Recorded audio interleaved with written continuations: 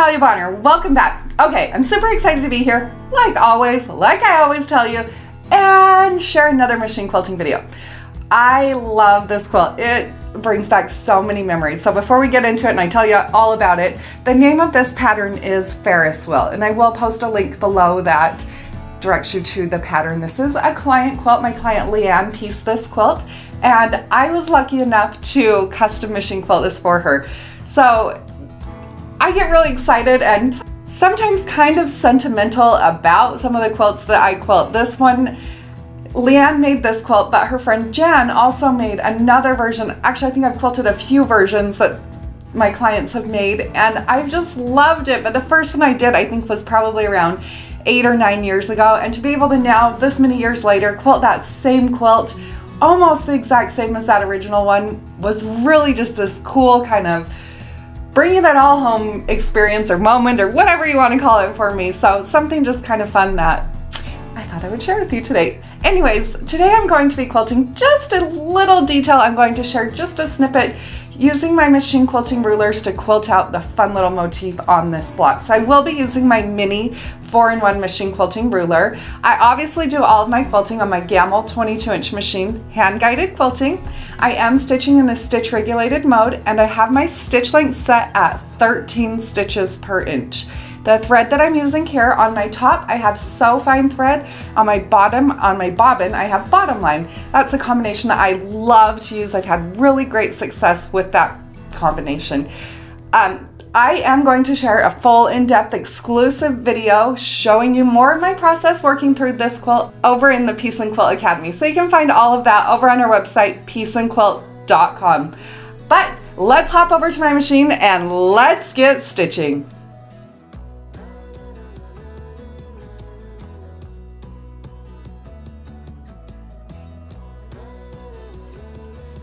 All right, here is this super cute quilt after the quilting is all complete. So with a quilt like this, when I look at it, I already know that I want Leanne's piecing, I want those Ferris wheels to really pop and be the focal on the quilt. I want my quilting to become secondary to what the pattern's doing. So to really make that happen, in each of the cornerstones that are created, I'm going to quilt this fun point-to-point motif that I'll show you in just a second. And then in all of my background filler, I am going to quilt pebbles. I am also going to stitch in the ditch around every single one of those Ferris wheels, so around all of the prints and also the black pieces. And then I will stitch a fun swirl right on the center of each of those Ferris wheels. So they become the focal, they stand out. And then I do have that little bit of a secondary design that comes to life with my ruler quilting. I love this quilt. Let's hop over to the machine and get stitching. So at this point, I have already started quilting on my quilt, and I've already quilted the border across the top of the quilt, and then as far down as my throat space would allow me on the left side. Because I do quilt on a long arm machine, most often I'm working top to bottom, left to right. With this quilt, I'm just going to be using one thread color, the So Fine color number 401 on top. So I'll just work top to bottom, left to right. So what I'm showing you right here, I am stitching that fun secondary motif using the medium size curve on my mini 4-in-1 machine quilting ruler. Whenever I'm working with machine quilting rulers, like you can see here, I'm holding my ruler so it's 1/4 of an inch away from where I want my thread to intersect. I do have a ruler foot on my Gamble machine.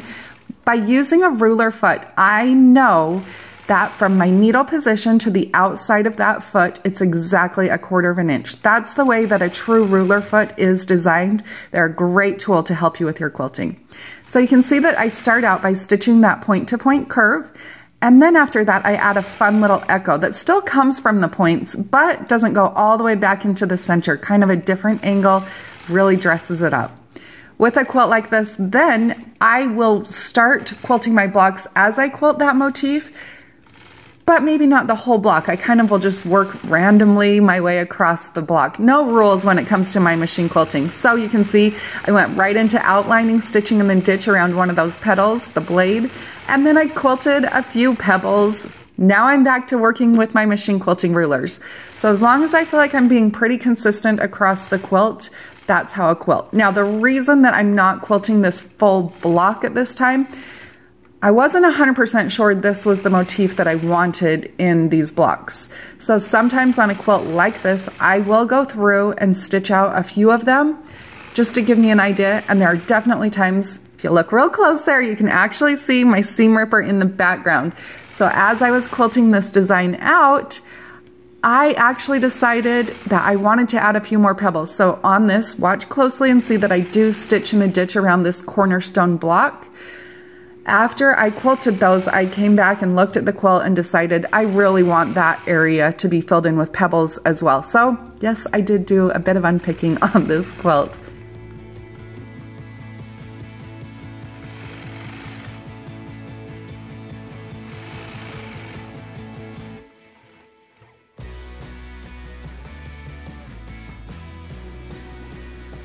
And now back into some pebbles. So I always work with my extended base plate on my machine as well. Whenever you're doing ruler work, that's a tool that you need to have on your machine. You can't see it here because it's underneath the quilt, but it's a large flat surface that extends your working area. That's also what makes it so that I can lay my rulers right on my quilt and still have a nice large flat area. If you don't have an extended base plate, I'm going to say it's pretty near impossible to really achieve great results when doing machine quilting on a long arm. If you're working on a sit-down machine, you can do this amazing ruler work as well. I've seen it done on some of the most incredible quilts ever on sit-down machines. You just want to make sure that you have a really nice, large, flat working area.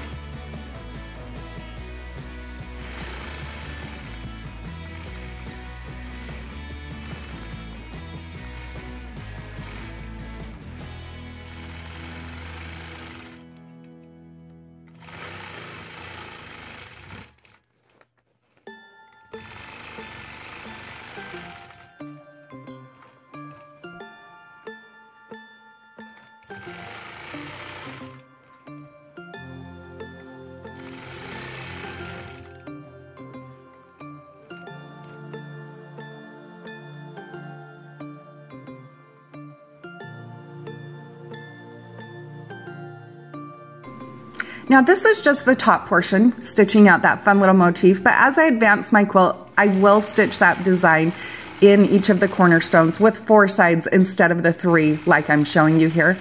I'll repeat that same pattern. You'll see on this one how I'll stitch 3 working across from left to right and then back. With the 4, I just start, work my way all the way around and then add an echo all the way around and then continue into my stitching. Another little tip or trick I like to do when machine quilting, I try to stitch as continuous as possible. So there are definitely times where I will stitch over my original stitch lines. Again, I'm using really fine thread, so I'm okay stitching over those original stitch lines.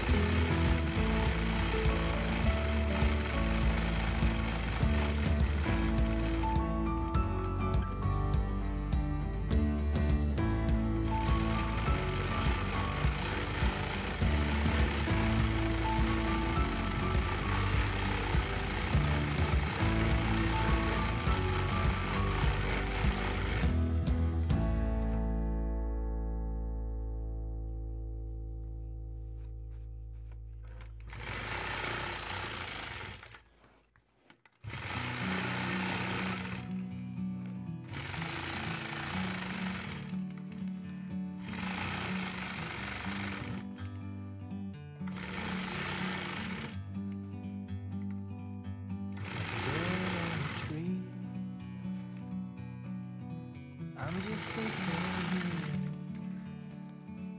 I got time. It's clear to see from up here, the world seems small. We can sit together. It's so beautiful, you and me, we're meant to be in the great outdoors, forever free.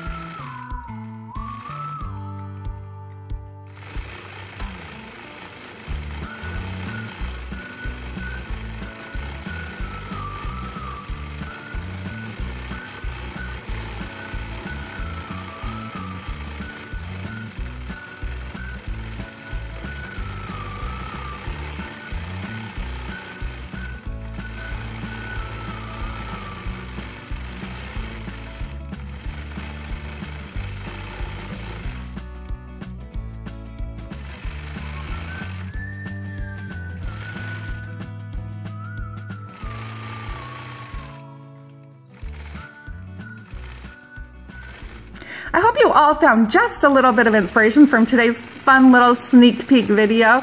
And grab your machine quilting ruler, stitch something out, share it with us in our Peace and Quilt Show and Tell Facebook group. I love seeing what you're working on.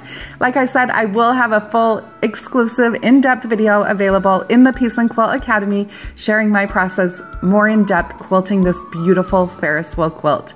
Have a great day, everybody.